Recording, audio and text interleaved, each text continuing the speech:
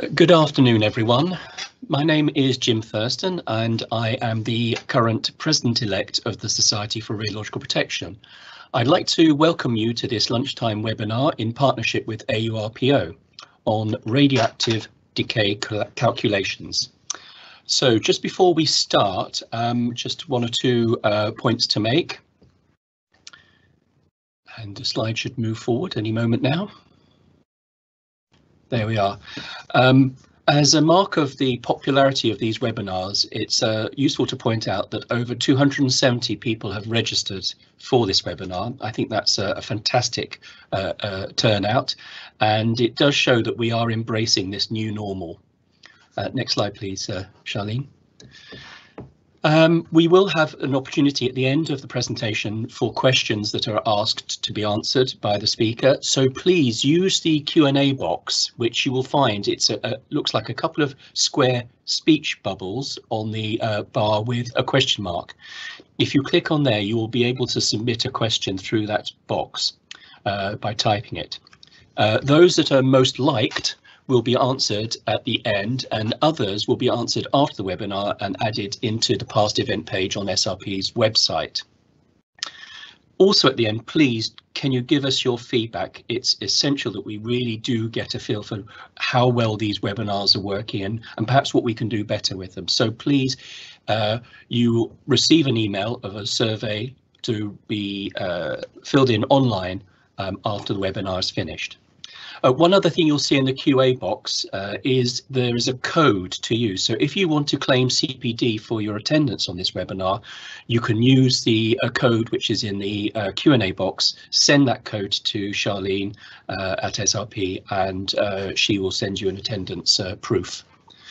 So I think that's all I have to say, except that there are future events. And I draw your attention to the all-day event on the 11th of November on recovery and remediation, and also to point out that we do have more of these one-hour webinars in the pipeline, so do look out for those. Also, if you yourself have any suggestions for further webinars, please do get in contact with us using that admin email address. So without further ado, I will please hand over to AURPO President, Professor Peter Cole, who's going to introduce our speaker for today. Thank you. Thanks, Jim. I hope everybody can hear me. I've been having a few sound problems. It gives me great pleasure to say once again that AURPO and SRP are collaborating in bringing you this next webinar in the series of webinars that we've produced. I believe that these webinars have been tremendous help in these difficult times for our respective memberships, of course, but also to the wider radiation protection community, both nationally in the UK, but also internationally around the world. What I'd like to do just before I introduce today's speaker is just highlight a new document which has come out of AURPO, which has been published by AURPO in the last week.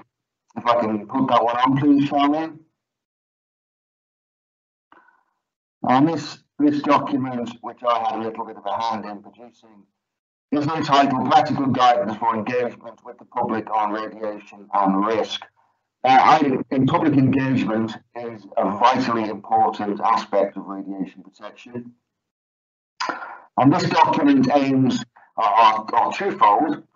One is to encourage the radiation protection professionals around the world and the AURPO associate societies to engage with public, whatever that means. Well, it means non-expert people who are non-experts in radiation protection, and there's a whole range of different people, but also to offer some advice and practical tips on actually how to do that engagement. There are various examples used within the document from various different sectors, nuclear, medical, etc., etc. I think every radiation protection professional should have a read of that document, and it's downloadable for free from the AURPO webpage, and the address is there. So, without any further ado, I shall introduce today's speaker, It was my old friend and colleague, Dr. Chris Murdoch from AURPO Limited. Chris is a certificated radiation protection advisor and radioactive waste advisor with more than 20 years experience in this field. Chris originally specialised in environmental radioactivity and is PhD in postdoctoral research looking at the use of uranium-238 decay series and Chernobyl-derived radionuclides as traces for environmental processes. These research applications have been proving invaluable to Chris as he stepped into the world of radiation protection. On a personal note, I have worked with Chris for at least 10 years, probably more, and on many occasions he has been my salvation with a tricky calculation, from which you can surmise that my skills with poetry are far greater than my skills with differential calculus.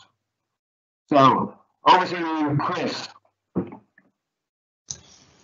Thank you, Pete. Share my screen. So everybody should be able to see that screen. Is that coming through to you, Pete? Yeah. Yeah. Okay. Excellent. Well, good afternoon, everybody. Thank you, Pete, for that introduction. A little bit overzealous on my understanding of radioactive decay equations, but I'm glad to have helped over the years. As Jim mentioned, there's more than 270 people registered to watch this webinar, which is an amazing number, given the long title of the talk, Radioactive Decay Calculations: the mystery of the Bateman equation and how decay equilibria can affect our day-to-day work with ionizing radiation. What a title! You could tell I'm a consultant. Why use 3 words when 50 will do? That's the mantra that we use within our field. As Pete said, before I became an RPA, my background is was in environmental radioactivity, uranium decay series. If I turn my webcam off, by the way, no, I have now. My background's in environmental radioactivity, particularly the use of uranium decay series nuclides, and they are particularly useful in tracing environmental processes, or being used as traces of environmental processes. So if we look at within this webinar, we'll focus in on uranium decay series in particular. But if you think about the uranium decay chain, you've got radionuclides that have got millions and millions of years half-lives, right the way down to seconds or microsecond half-lives. And that decay chain is extremely useful in tracing processes that might occur in the atmosphere, for example, on an hourly or daily basis. So you can use nuclides like bismuth-210 to look at the air mass trajectory across local atmospheric distances. You can also use nuclides like lead-210, which has got a 20+ year half-life, to trace environmental processes in the aquatic or marine sedimentary environments, which is also extremely useful as a nuclide. And then you step up to the big long-lived nuclides, uranium-238, uranium-234, thorium-230, who've got all of which have got half-lives in tens of thousands, hundreds of thousands, millions, or if not billions of years. In which case they are extremely useful in tracing environmental processes in geological systems that might occur over millions and millions of years. So you can't do that work, you can't do that research without having a reasonably good understanding of the mathematical methods used to assess decay chain equilibria and decay calculations. So I was asked by SRP really to not so much to focus on the environmental stuff, but to use the decay chain calculations and explain from first principles how they affect radiation protection and environmental protection fields. So that's where we got to, and why I was asked to do this talk. As Jim said, welcome questions, which I'll try my best to answer at the end of this the session. So without any further ado, let's crack on. So the summary of what we're going to be looking at today, I'm going to start off looking at explaining the fundamental law of radioactive decay as RPAs. Many of you are, I'm sure. That'll be ingrained in, it's one of the first things we learn as radiation protection professionals. But the application of that radioactive decay law to different states of equilibrium is something that perhaps not all of us have to think about on a daily basis. I want to talk to you about secular and transient equilibrium, and then that naturally follows on to disequilibrium as well, disequilibria, within decay chains in particular. I want to, as the title suggests, I do need to talk about the Bateman equation and the application of the Bateman equation, which can be pretty complex. So I'll explain that as best I can, and how it's used in long decay chain calculations. And then we'll finish off with the second half of the webinar will be using examples of equilibrium states within decay chains and how they affect our work, perhaps on a day-to-day basis in radiation and environmental protection. So that's the scope of today's session. I'll also throw in some of the stuff that is more background information for you than anything else, but how we use these nuclides as traces of environmental processes. Okay, right. So starting off, fundamental law of radioactivity. Well, when a large number of radioactive atoms, n is subject to a probability that any of those particular atoms will disintegrate, then in a unit time, then the probability of that disintegration is of course modelled with the decay constant lambda. Okay, this is just starting from first principles. We can estimate the total numbers of or we can model the total numbers of disintegrations with per unit time with n lambda, where n is the number of atoms, and the rate of depletion of those atoms, dn by tt over time, dn by tt is equal to the activity of that radionuclide. Okay, A. But that only applies when there's no new supply of atoms into that box model. Okay, when there's no new supply, n decreases with increasing time. Following this function, dn by dt equals minus n lambda, which is of course the activity of the radionuclide in particular that we're studying. Okay, if lambda is regarded as time independent, then the solution of this equation is of course the classic decay equation that we all know, which is n, the number of atoms at time t, equals the number of atoms at time naught times the exponential to the power of minus lambda t, where of course lambda is the decay constant, where n naught is the initial number of atoms at time t equals naught. So lambda is the natural log of 2 over the half-life of the radionuclide that we are studying. Okay, so shorten that down to 0.693 over the half-life. Of course, when we're determining lambda, particularly over, I'm jumping ahead a little bit now, but particularly over long decay chains, we need to make sure carefully that we always use the same unit for lambda. So when we're looking at lambda for a radionuclide with a few seconds half-lives, of course, that's seconds to the minus 1, but we need to make sure when we're determining lambda for long-lived nuclides such as uranium-238 that we convert our years, our billion-year half-lives into seconds, so that we can then determine the lambda value in seconds to the minus 1. Lambda is the sum of the decay constants for all competing modes of decay. So I've given an example here on the slide of zinc-65, which decays via sort of 3 competing modes. You've got electron capture and beta plus decay. So the lambda value for zinc-65 is, as it says above, the sum of all of the decay constants for those competing modes. Okay. As n naught, lambda is the activity of atoms remaining at time t equals naught, we can rewrite this equation to make this activity the subject. And this is the classic decay equation that we're all familiar with. Activity of a nuclide at time t equals the activity at time 0, e to the minus lambda t. Okay, and that's applicable universally to all radionuclides. And I'll probably interchange it between disintegration law or decay law as we progress today's talk. I tend to normally use decay law.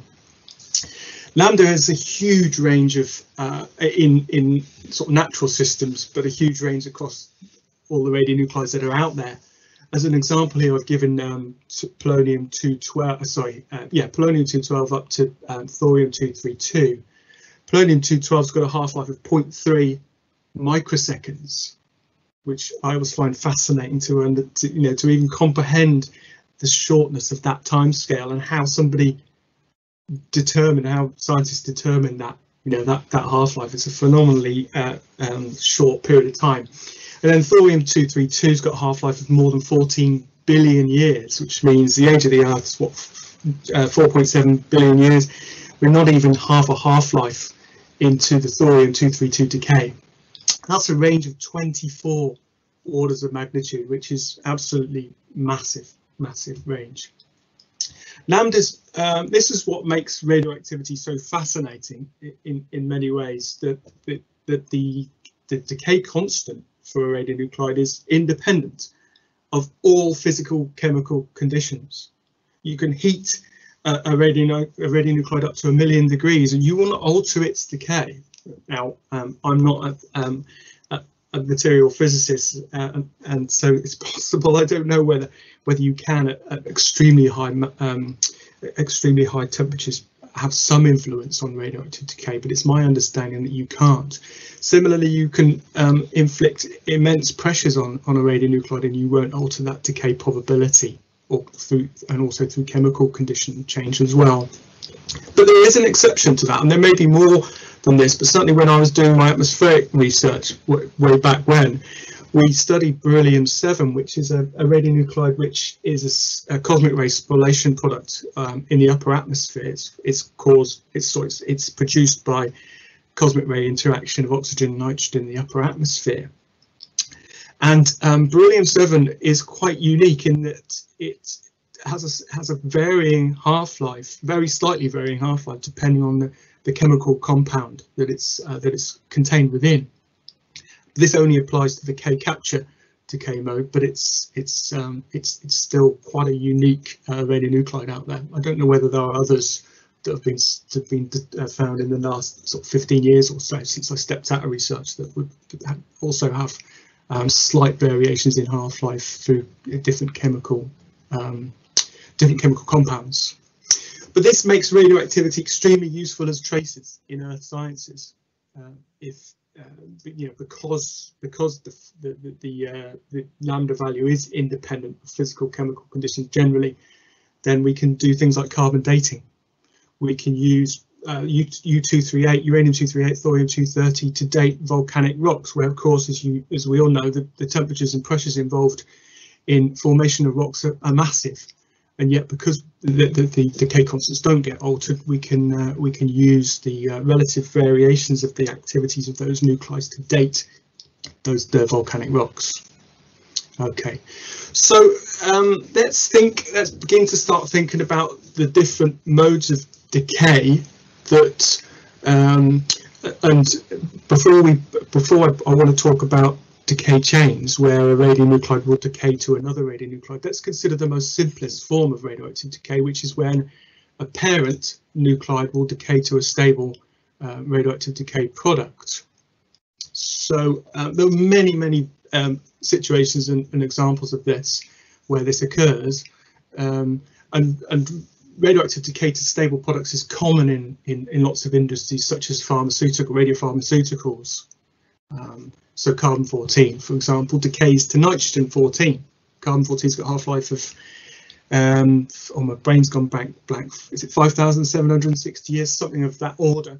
Decays to nitrogen-14, which is stable, a stable element, not isotope. There's no point in using a radionuclide in radiopharmaceutical research, particularly in drug development, where the daughter product is radioactive, because it can change the chemistry and the biochemistry of the compound quite significantly. So the fact that carbon-14 decays to stable nitrogen-14 makes it perfect as incorporation in drugs and drug development and early phase preclinical trials of drugs that eventually make it to market. Phosphorus 32 is another example which involves decay via beta to a stable isotope sulfur 32. Okay, so that's where we form stable decay products from radioactive decay. What about where there is radioactive products produced from the parent and potentially a parent-daughter granddaughter sort of relationship, which is the beginnings of a decay chain? Well, like, also within nature in particular, there are many examples where this occurs. So you've got a parent, which is nuclide 1, which decays to a daughter nuclide 2, and obviously this can carry on and on right the way down a decay chain. So if we depict it via this, where we've got one, this is the activity of nuclide 1, which decays via the decay constant lambda 1 to nuclide 2, and that decays via lambda 2 to lambda 3. Sorry, to nuclide 3, I should say. In those situations, the rate of decay of the daughter, in this case nuclide 2, is the difference between its rate of loss, its decay to 3, and its rate of production from its parent. Okay, and we can model that, or we can calculate that, I should say, using this differential equation here. dn2 by dt equals n1 lambda 1 minus n2 lambda 2. Okay, which is simply the change in number of atoms of nuclide 2 equals the activity of 1 minus the activity of 2. Okay, the rate of change in the activity of nuclide 2 is significantly impacted by the ratio of the decay constants lambda 1, lambda 2, and this starts us thinking about equilibrium processes that can occur in decay chains. So I want to look at oh sorry, no I don't yet, we'll come on to that. So if we know the activity of the parent nuclide 1 at time t equals 0, we can model the daughter nuclide 2 activity, okay, using this equation. Now I'm not going to go into this at this stage because I'm going to show you some examples in a minute which will make a lot more sense of this equation. But just briefly, we've got the activity of nuclide 2, obviously at time t, equals the activity of nuclide 1 at time 0 times this ratio of decay constants, lambda 2 over lambda 2 minus lambda 1, times this exponential function here, which I'll explain in a minute, plus n2 at time 0. Well, this is the activity of nuclide 2 if there were some atoms there present at time t equals 0. The examples I'm going to give to you throughout this presentation assume there's no atoms of nuclide 2 present at time t0, so that would be 0. So we'd be looking at this component of the decay equation here. Okay, so let's consider some examples of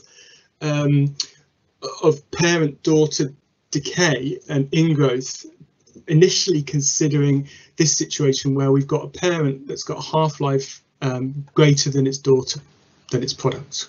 Okay, so let's consider the reactivity relationship between parent and daughter whose half-lives don't differ very much, but where lambda 1 is slightly less than lambda 2, i.e. the half-life of the parent is slightly longer but not massively longer than its daughter. Okay, and a good example of two radionuclides that fit that category is our molybdenum 99, which decays to metastable 99M technetium. Okay, those of you, obviously, well, probably most of you actually be familiar with this radionuclide relationship and its use in the hospital sort of sector, medical industry for well, a molybdenum technetium generator, where the technetium is taken from the generator and injected into patients in hospitals to image parts of their body, image around the heart, for example, The half-lives of the relative of these two radionuclides differ not massively. So molybdenum's got a half-life of 6 hours, sorry, 66 hours, whereas technetium's 99M's got a half-life of 6 hours. Okay, so there's 11 times different relationship in half-life there between the two nuclides. So if we calculate the decay constants for these radionuclides, then for lambda-1, for molybdenum, the decay constant is this. Remember, the decay constant is just log of 2 over the half-life. Because as I said earlier on, it's standard practice to convert the lambda value or calculate the lambda value in seconds to the -1. Okay, so this is 66 hours times 3,600 divided into the log of 2. And that's 6 times 3,600 seconds into the log of 2 for the technetium decay constant. So let's consider this example that we've got a gigabecquerel of molybdenum 99, and at time t equals 0, there's no technetium there. Okay, 0. What will the activity of technetium 99M be after 6 hours? Okay, which is 2.16 times 10 to the 4 seconds. Well, we can refer back to our equation here and make that calculation. Okay, so we know time, 6 hours. We know that the original activity at time 0 of the parent is 1 gigabecquerel. We know the decay constant ratios, so that's lambda2 over lambda2 minus lambda1 is 1.1. And we can calculate, of course, this for our value of t, remembering, of course, to convert t into the same unit as the decay constants, in this case seconds. So that gives us 0.439. Multiply those together, gives us a product which is 0.482 gigabecquerels. Okay, so within that 6 hour period, the technetium 99 ingrows to almost half the activity of the original activity of the molybdenum 99. Okay, so we could solve this equation, I'm not doing this not by hand, but whack this equation into Excel and we can solve this from 0 up to something like 600 hours, and plot the decay and ingrowth activities. And that's what I've done here. Initially plotting just technetium 99M. We've got activity on the y-axis and time on the x up to 650 or so hours. And you can see that as you'd expect, the technetium 99M, I've not taken it back down to the origin. Actually, it should come right back to 0, 0. The activity ingrows up to this point here, reaches the maximum, and then follows what we would typically say is a classic decay, exponential decay relationship after that maximum point. If we plot molybdenum 99 on that graph, we obviously start off at t equals 0 with a gigabecquerel, and we just have that classic decay with a half-life of 66 hours. Okay, but you'll notice that past this point here, which I should have marked with a dot on the graph, actually past that point there, the molybdenum activity actually decreases below the technetium 99 activity. Okay, so up to that point, the activity of technetium 99 is less than molybdenum 99, but from t equals 0 up to t equals, let's say t equals m, which is the maximum point at which the molybdenum, the technetium starts to exceed the molybdenum. And following that point there, up to infinity, the activity of technetium 99M will exceed molybdenum 99M. Okay, and this is what's called transient equilibria. Okay, which I think gets into people's heads and causes immense confusion, not least in my head as well. As putting this talk together, I had to refresh my mind on transient equilibrium, because it isn't something that we all have to consider that often. So how could you possibly create more activity of technetium from molybdenum?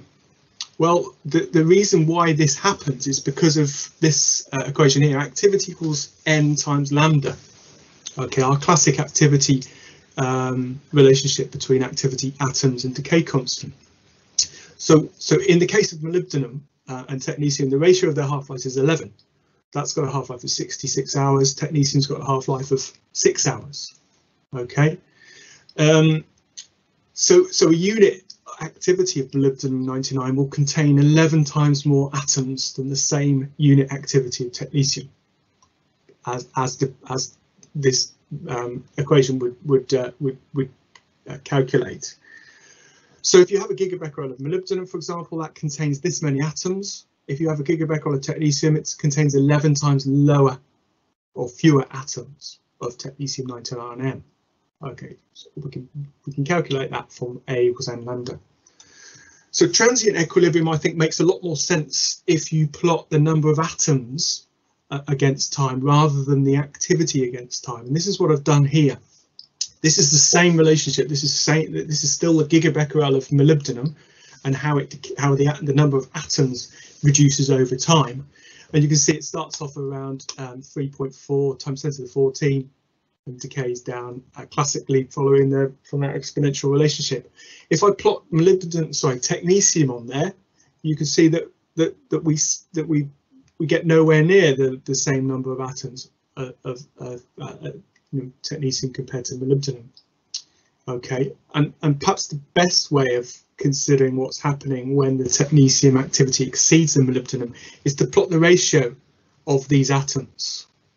Okay, and what we see, and this is what I've done here, this is the ratio of the molybdenum atoms to the technetium, number of technetium atoms against time. And if you plot from small periods of time, from a few hours up to obviously 200 plus, you see this relationship here. And we know that the ratio of half-lives is 11. Okay, so when we exceed, when the ratio of molybdenum atoms to technetium atoms drops below 11, okay, the activity of technetium will exceed molybdenum. I mean, that's exactly what happens at that point here. That's our TM point on the previous activity graph, which occurs around about 24 hours in, I should say. And after this point, it tends to 1, in which case, it tends to 10, I should say, at which point the level of activity of technetium will always exceed the molybdenum. So that's the reason why we have transient equilibria. Okay, so let's consider another example where the parent half-life is much longer than the daughter half-life. Okay, so lambda 1 will be much less than lambda 2.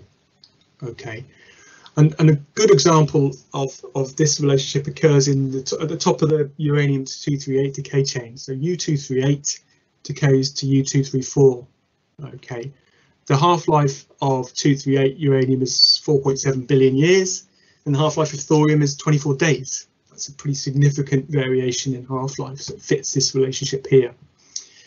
Okay, so if we calculate the decay constants for these two radionuclides, then it's 4.9 times 10 to the minus 18 seconds to the minus 1 for 238, and that for 234 thorium. Okay, and let's consider the same sort of relationship that we looked at with the molybdenum and technetium. So we start off with a gigabecquerel of the parent, nothing and no becquerels, 0 becquerels of the daughter. Then what will the activity of thorium-234 be after 24 days?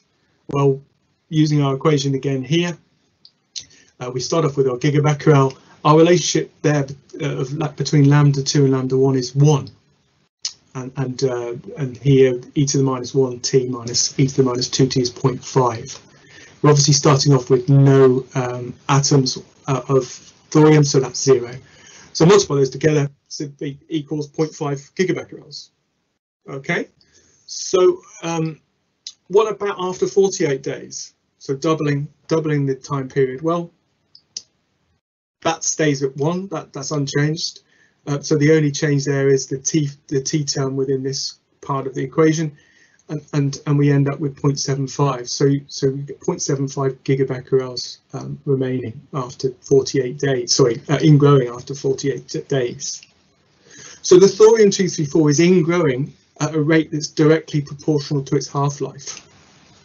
And importantly, very importantly for this ingrowth relationship, once T is much greater than the half-life of thorium, it will decay with the half-life of uranium-238. It will have reached equilibrium with its parent. And we can have a look at this equation and see what that means at high values, high levels of T. So remember the half-life of thorium is 24 days. So let's consider a case of 1,000, 2,000 days, much higher T value compared to the half-life. So we can strike out this because it's 1, and it will always be 1. We can also strike out e to the minus lambda 2t because that tends to 0 as we have high values of T relative to the half-life of the radionuclide. So this tends to 0. So we end up with n1 lambda 1 times e to the minus 1t. We have no atoms of thorium-234 there at the start anyway. So we can strike all those out and we end up with n2 lambda 2 equals n1 at time 0 lambda 1 e to the minus lambda 1t. That's our classic decay equation for a parent-daughter relationship. So you've got activity of nuclide 2 equals the activity of nuclide 1 at time 0 e to the minus lambda t. And that then explains why once T is large compared to the half-life, the activity of 234 thorium will ingrow at a rate that is proportional to the parent's half-life, not its own. And we can plot that graphically, which I've done here. So this is 234 thorium activity across, against the number of days from ingrowth from a 1 gigabecquerel U238 source. So you can see after 24 days, it's half of the parent activity. After another half-life, it's 7.75 or 75% of, I should say, and so on and so on. So it's an inverse decay relationship effectively. And to all intents and purposes, over 500 days, the U238 is unchanged. It's got such a long half-life, the activity remains essentially the same, albeit it has dropped very slightly, but not by much. So that's the relationship that we have, and that's what's called secular equilibrium or secular equilibria. The two radionuclides end up in absolute activity equilibrium, and the daughter decays with the half-life of its parent. Okay, and then finally, in this sort of these three processes that we need to consider when we're looking at equilibrium, we have to think about what happens when a parent has a half-life that is less than its daughter. Okay, we've so far only considered the relationships where parents have a significantly longer or slightly longer half-lives than their decay products. In the case where the activity of the daughter is the half-life of the daughter is greater, then lambda 1 is greater than lambda 2. Okay, and because of this, the activity ratio increases and a permanent state of disequilibrium occurs. Okay, the two cannot ever reach a state of equilibrium. And that's easiest to understand, again, considering a practical example and plotting the activities as I've done for the molybdenum and uranium relationships earlier on. So let's look at polonium. Let's look at bismuth 210, which decays to polonium 210. The half-life of bismuth 210 is 5 days, and the half-life of polonium 210 is 138 days. So there are the decay constants. And if we plot the bismuth activity beginning at a gigabecquerel, again, I've not taken this up to 0, actually, it starts at 1 day, then it's a classic decay with a 5-day half-life. If we plot polonium 210 on there, then you can see that it reaches no equilibrium state with the bismuth 210. It does ingrow, or it obviously is produced, but it's produced at a much lower activity over time because of that relationship between the two half-lives.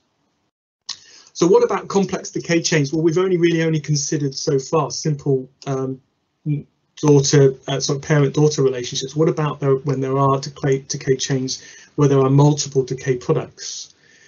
And this is where the sort of title of the talk came, you know, and the reason why I was asked to do this came into play. Really, it's good old Harry Bateman and his Bateman equations, which he formulated in the early 20th century.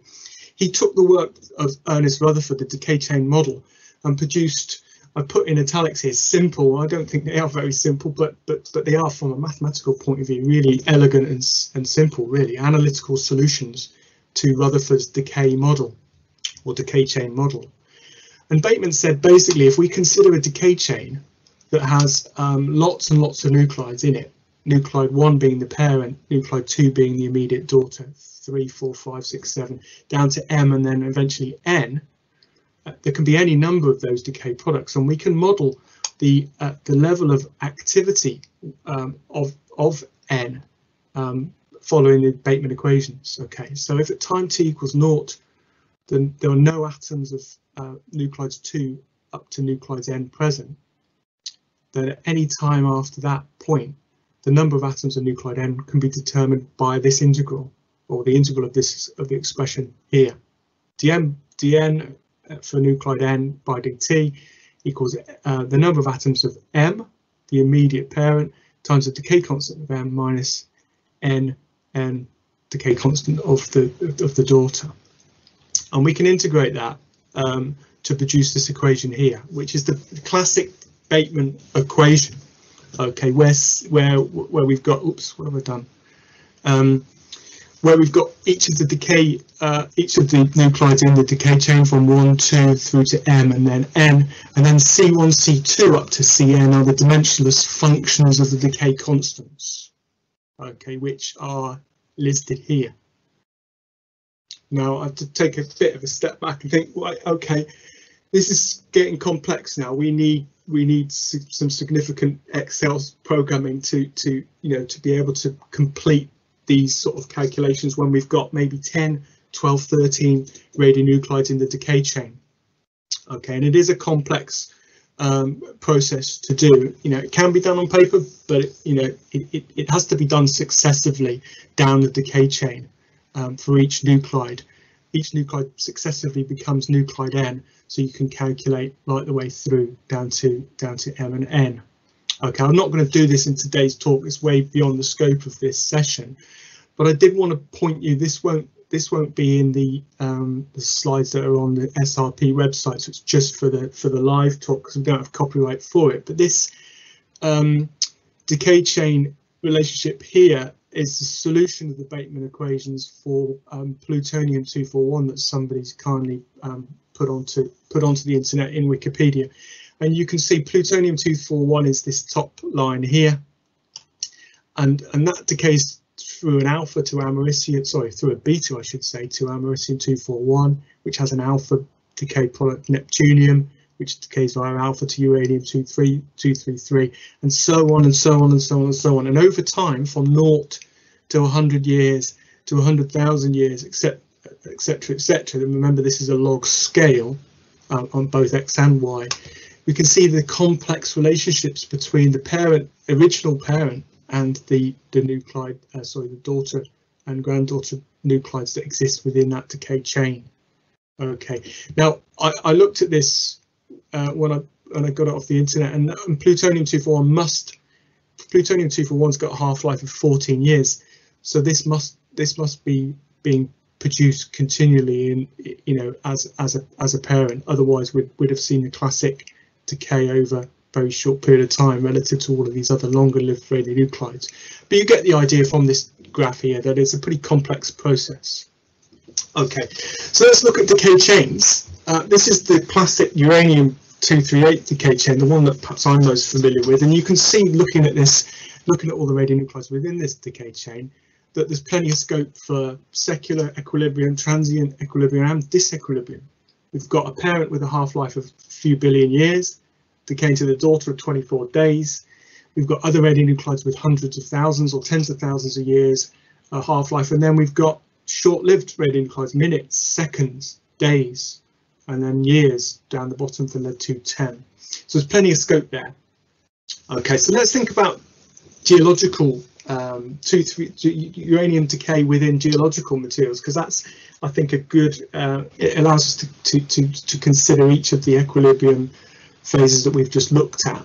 So if we start at the head of the decay chain for U238 in geological material, and we're going to make some rock today. So we're going to mix up a small amount of uraniums, add some silica, bake it in a hot oven. We're creating essentially an igneous rock with some uranium in it. And we'll do that today. And if we did that, then we would immediately start to ingrow the 234 thorium and the protactinium 234M. Okay, that occurs immediately. Okay, so within days, within a few days, we would expect to see equilibrium down to this nuclide here. But what happens below protactinium? Well, because we then hit a nuclide that's got a much longer half-life than its immediate parents. Okay, that depends on the ratio of the 234 uranium to 238 that we put into our rock. And those of you that are involved in the nuclear side or earth sciences will be familiar very much with the relationship or the abundance ratios for the uranium isotopes in nature. 99.274 of all uranium is 238 uranium. Okay, and 0.005% is 234. This is by mass, not by activity. So if we have these ratios in the uranium that we added into our rock, then we can translate that into activity. Okay, now I've added in 235 uranium to this table here, just for completeness. But they're the mass abundance ratios for the different radioisotopes. 235 uranium is 0.72% of all uranium. These are the half-lives, so we can calculate the decay constants, of course. So and because we know the mass abundances, we can calculate the number of moles that we would have of each of these isotopes in 1 gram of pure uranium, simply by dividing the mass. In this case, for 238 uranium, 1 gram of uranium contains 0.99274 grams of 238. If we divided that mass by the mass number, we have the number of moles. And we do that for each of the radioisotopes. And then we can calculate the number of atoms from that with, of course, the number of moles times Avogadro's number. This is just, calculating the activity of uranium in natural material from first principles. Moles times Avogadro gives us the number of atoms, and then, of course, but we can calculate the activity by multiplying the number of atoms by the decay constants for each of the nuclides. So you can see that 1 gram of pure uranium currently contains these activities of 238 to 234. They're not identical, but they're as close as. Okay, so in our rock that we've just made, we have 238 and 234 essentially at the same activities. Okay, so they're in equilibrium. These would be in equilibrium within days of our rock being produced. So the next longest half-life in our decay chain is 7.5 times 10 to the 4 years. That's thorium-230, which means we then have to wait quite a few thousand years for our rock to do anything else in terms of ingrowth. But within 10 to 15 half-lives of the 230 thorium, we would expect the activities to be equal here. Okay, that's about a million years, 1.5 million years. And within a further 160,000 years, we'd expect to see radium-226 essentially in equilibrium with the thorium-230. So we're creating an equilibrium process all the way down our decay chain. Now these timescales, 1.5 million years down to a few tens of thousands of years, are minuscule from a geological perspective. So and we know that from when we start considering the age of rocks. So the Cornish granites, for example, of the order of 280 million years old. The Peak District limestones are 350 million years, and the Scottish, I never quite know how to pronounce this, I think they're called gneisses, are 3,000 million years old. Some of the oldest rocks in the world, in the northern highlands, the gneiss rocks. So it's minuscule. So we would absolutely, these time periods are minuscule compared to the age of the rock. So we would certainly have equilibrium within our within our natural rock all the way down through these nuclides to this point. Okay, below iridium, then you end up speeding the whole process up, because we then are into the part of the decay chain which has much shorter half-lives, from radon 3.8 days through to microseconds to 214 polonium. Okay, with the longest below radium, the longest lived radionuclide is lead-210, with a half-life of 22 years. Okay, so because they've all got short half-lives relative to the overall supporting parent, we expect to see equilibrium all the way down the decay chain. Well, not necessarily, because of radon emanation and radon exhalations. Of course, the radon here is a gas, so it will have a tendency to through advective and diffusion to leave the rock or the soil or pore spaces and create a sort of state of disequilibrium below it. Well, it's not disequilibrium, it will be in equilibrium below it, but it will be a rate that's proportional to the amount of radon that's lost. So which is what I've said here, the steady state equilibrium can and does develop below radon, but with the activities relative to radium being 1 times the ratio of the radon that is lost.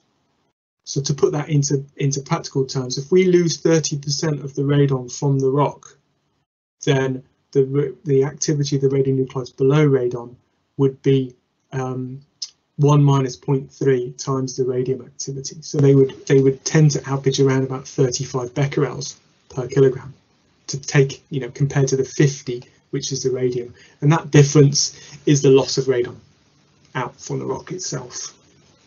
Okay, so we've got in our decay chain then equilibrium all in a natural rock.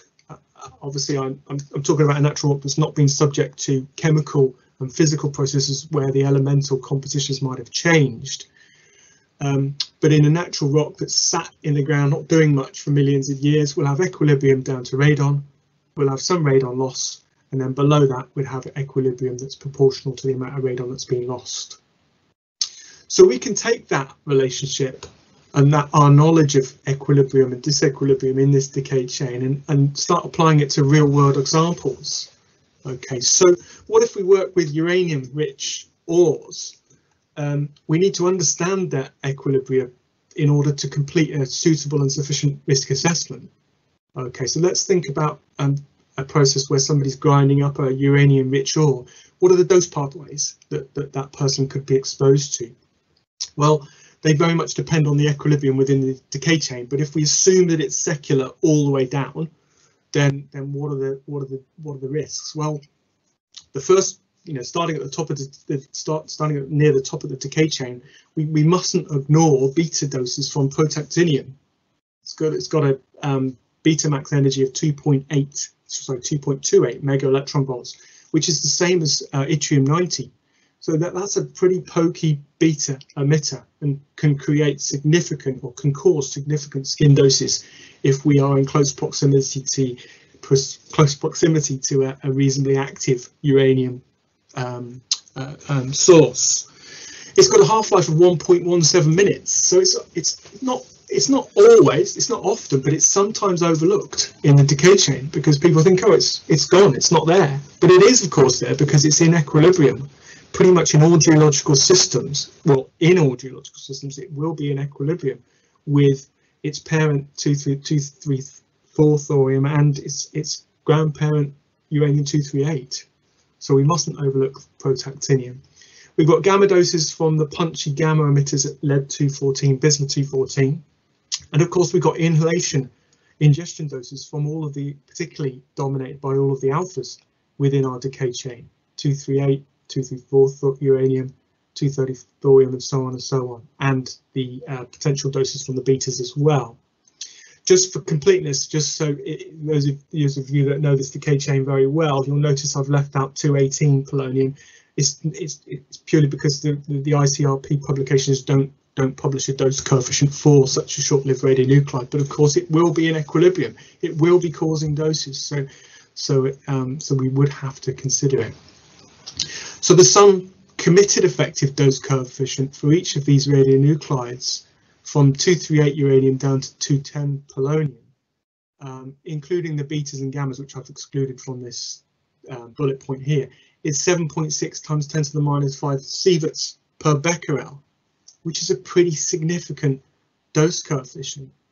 So much so that if somebody was to inhale only 14 becquerels of uranium-238 in secular equilibrium, their dose would be a millisievert. Now that's a significant issue for people that are working in very dusty uranium conditions. And just to add to this dose here is dominated by 230 thorium. More than half of the overall dose comes from the 230. Okay, but if we'd only have considered the inhalation or ingestion dose from 238, we would underestimate the committed effective dose by an order of magnitude if we didn't consider equilibrium in that process. Okay, uranium salts. I'm going to whiz through this because I don't think it's so relevant, but I just wanted to add it here just to show you that elemental fractionation can cause changes in how we interpret decay chain equilibrium. So these salts are pictured here: uranyl acetate or uranyl nitrate. They're elementally purified at the point of production, state of production, and they don't have anything other than uranium in from a radioactive perspective when they're made. But obviously, again, as soon as they're made, we start to ingrow these short-lived daughters. The ratio between the 238 uranium and the 230 uranium can depend on, well, very much depends on the natural abundance ratio and whether the uranium that's being used as the primary source is depleted in 230 thorium or 234 uranium or not. But just to consider this, effectively, if we have a natural abundance ratio of these two isotopes here, we effectively only have the top 4 in the decay chain. And even if the salts are 50 years old, and we quite often do find radioactive salts in schools and universities and colleges around the country that are 30, 40 years old, they've sat in cupboards all that time. Even if they are 50 years old, you know, the thorium's hardly grown in at all. You do see a small component, but it's dominated by the top of the decay chain. So other examples of where ingrowth and decay is important, well, in waste legacies. For those of you that work with cyclotrons, you'll be absolutely familiar that targets can be neutron activated and become radioactive themselves. More often than not, the daughters within the activated target have short half-lives compared to the parent, and you just get secular equilibrium in the target. But it's important that we consider those daughters within our radioactive waste legacy and comparison against our environmental permit limits. Waste disposals and environmental legacies are also really important when we make disposals from our premises. So the example that I've looked at earlier, we looked at earlier on with regard to the Bateman equations, plutonium-241, got a half-life of 14 years. Decays to longer-lived radioisotopes, which are alpha emitters. Plutonium-241 is a reasonably innocuous beta emitter. There's a committed effective dose coefficient for 241 plutonium. But if we could ignore all of these daughters here, it's not massive. It's not a very significant CEDC. But when we start bringing in the daughters that might ingrow to small activities, the levels of risk increase by 1 to 2 orders of magnitude because of their alpha emission. Okay, so we have to consider ingrowth in our environmental legacies that we leave following discharge or permitted discharge to the environment. So of course it's massively important, ingrowth and decay in nuclear industry assessments of risk, both on-site for on-site storage and in the environmental legacy that the nuclear sites leave when they discharge radioactive material to the environment. We also have to consider we have to consider equilibrium when we think about out of scope and exempt levels within the legislation. So under UK law, certainly in England and Wales, the environmental permitting regulations set limits for full chain decay chain equilibrium concentrations, but also consider small sections of the decay chains that are outside of equilibrium as well. So, for example, for those of you that work in the norm industry in the UK, the limit, the outer scope limit, the limit at which some norm material is considered to be radioactive for uranium-238 in a secular equilibrium is 1 becquerel per gram. But if we only want to consider the top of the decay chain, or we only consider the top of the decay chain because of some sort of chemical or physical process that we're involved in that strips out the bottom, then, for example, U-238 plus, which incorporates these nuclides here, 238 uranium to protactinium, the limit is 5 becquerels per gram.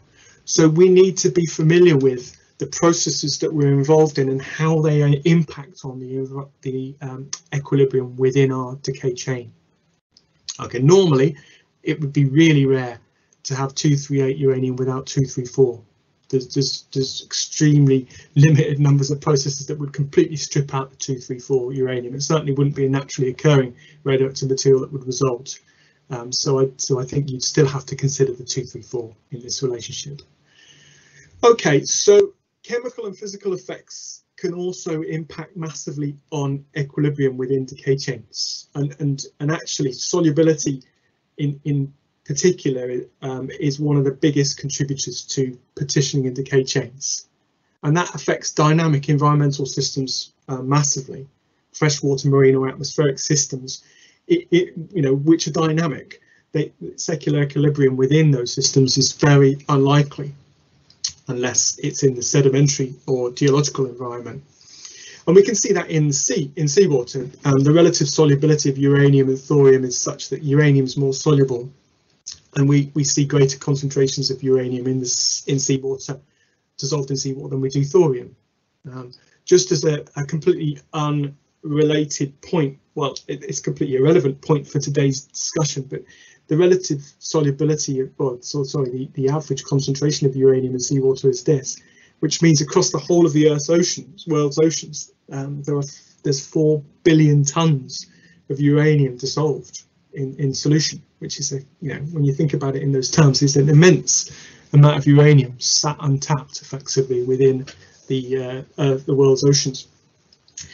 Okay, so let's think about we can use chemical and physical extraction or effects on decay chains to trace Earth processes, and this is some of the research that I was involved in. So if we look at, we're back with the uranium decay chain here, and we're starting off looking at radon and the associated radon decay products. We all know that radon's exhaled or emanates into the atmosphere.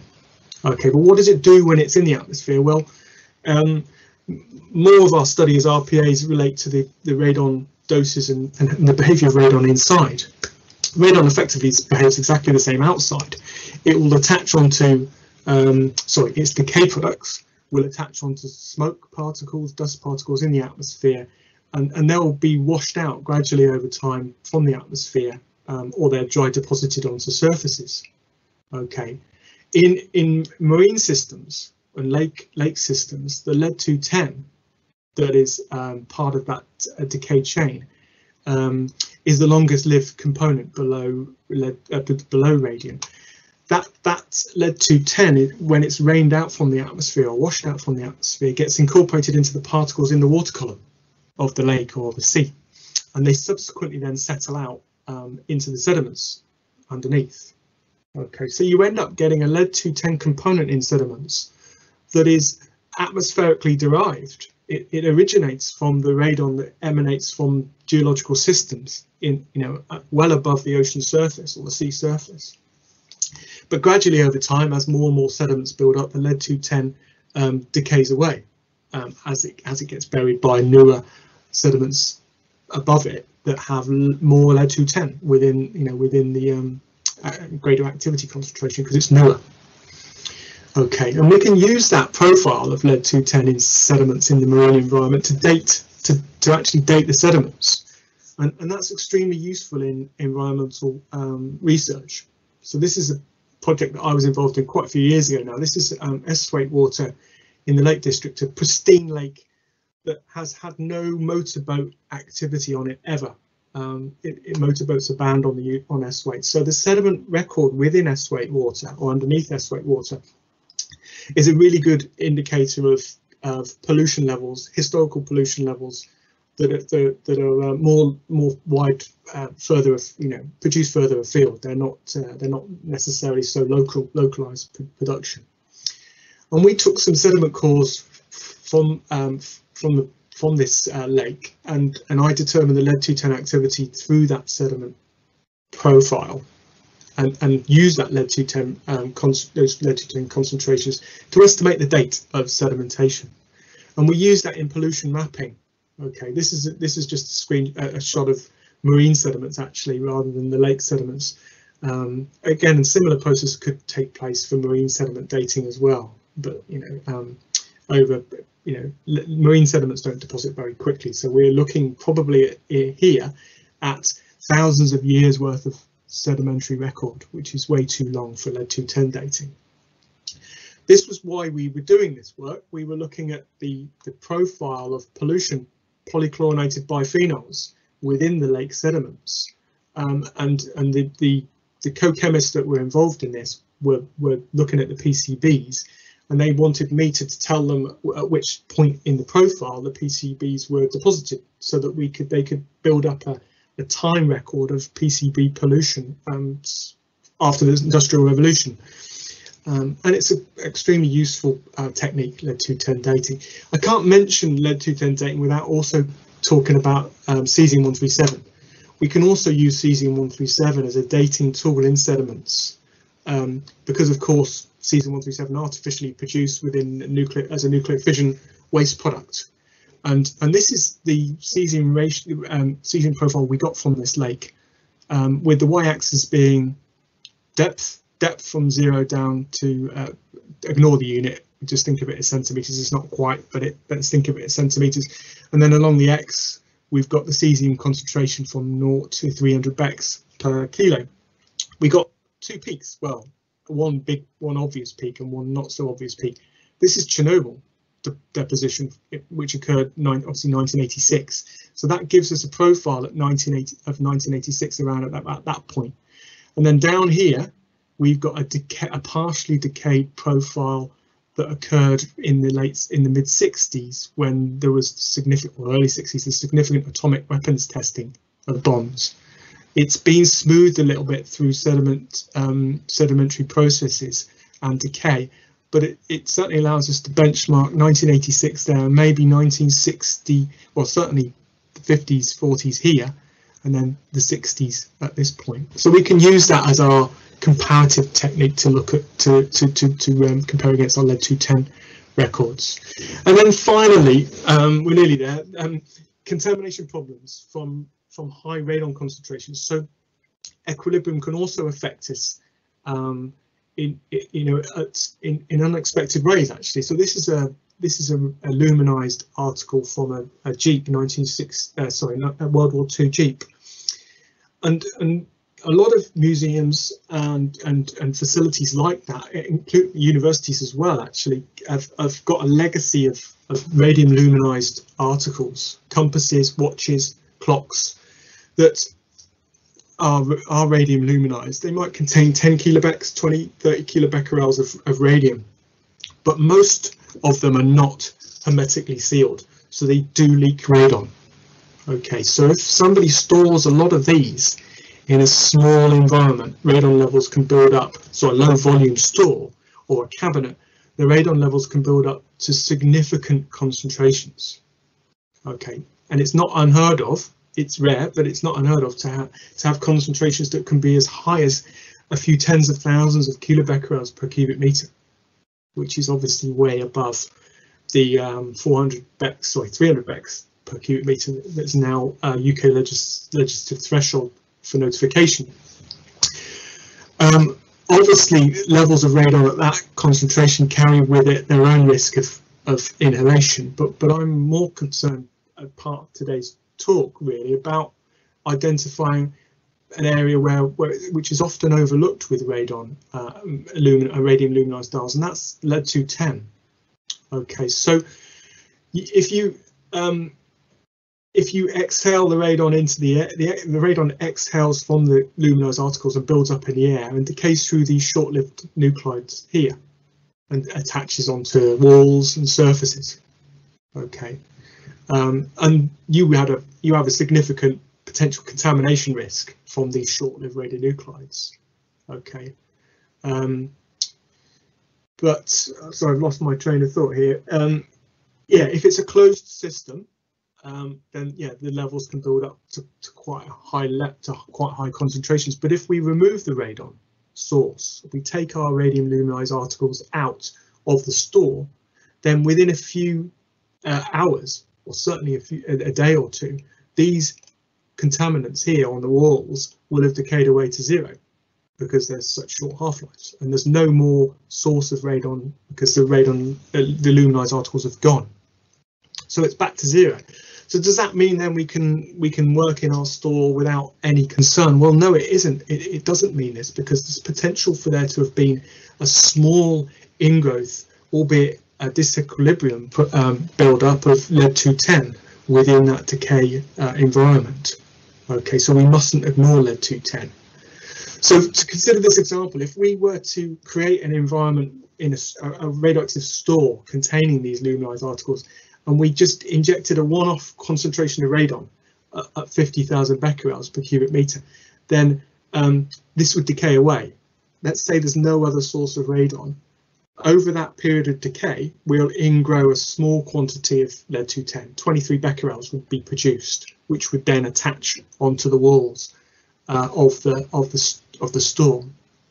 Okay, but if we create an environment, sorry, I'm just thinking what I've got to say next. If we have our radioactive items within the store continually, so we don't remove them, they're in there for years and years and years, we create a steady state equilibrium where the radon concentrations are effectively reach an equilibrium in relation to their parent, I should say, which is radium-226. So effectively the radon in the air will decay with a half-life of 1600 years. It'll have reached that steady state equilibrium. Okay, so what that will then mean is that the lead-210 will ingrow, and if the stores, if the radioactive items are present in the store for many years, that can then create significant beta and alpha contamination legacies on surfaces. So as an example, after 22 years, the lead within a store, which seems like a long period of time, but actually there are plenty of areas where stores, museum stores, for example, have had radioactive luminized articles stored in there for decades.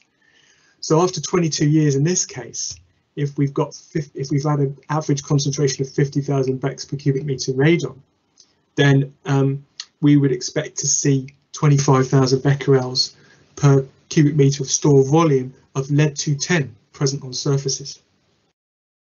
Okay, the lead-210 is ingrowing, relative to the radon. Okay, and that would plate out onto surfaces and cause a significant contamination risk. And if only 10% of that radioactivity was inhaled, albeit that's quite a significant proportion, inhaled, the dose would be 10.5 millisieverts. If it was ingested, it would be around about 4 to 5 millisieverts. So we absolutely have to consider, albeit it's a disequilibrium relationship, but we have to consider the lead-210 ingrowth when we have radon and radium luminized articles. We can't just think that the process is exclusively only short-lived days, minutes, seconds, half-life isotopes, because if we do that, we neglect to consider the long-term risks for our storage. And that's pretty much all I wanted to talk about today. So I hope it's made some sense. I certainly wanted to impart sort of several examples of ingrowth, decay, equilibrium decay and equilibrium relationships. I think in order to for those of us who work with radionuclides that are in complex decay chains, we need to have a good understanding of the ingrowth and decay. we also have to consider and understand the chemical and physical processes that affect the day-to-day equilibria over time. We need both of those, understanding of both of those, particularly for the long chain radionuclides. And that's me done, I think. I hand back to Pete, I think, who's possibly going to ask any questions. Thank you for